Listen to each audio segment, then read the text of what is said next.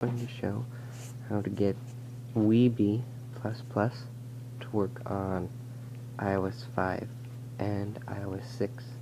This is the correct version, of course, because if you don't have the correct version, it will work. So, just to prove what I'm running, it's right there, iOS 5.1.1. So, now I will explain how you get it to work.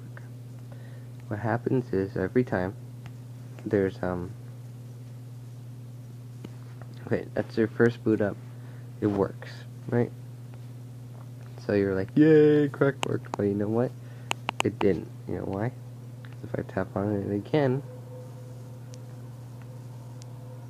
oh, man, no key. So what the problem is in the plist file, property list file that is, there's the license key, and the license key disappears every time you boot it up. So I'm going to show you how to back up that license key and get it to work. So the license key name is calm weblooks.webe plus plist.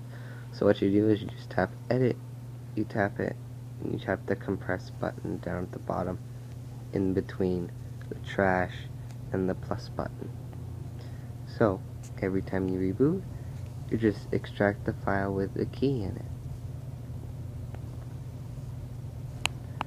So now if I go to the app, it should work.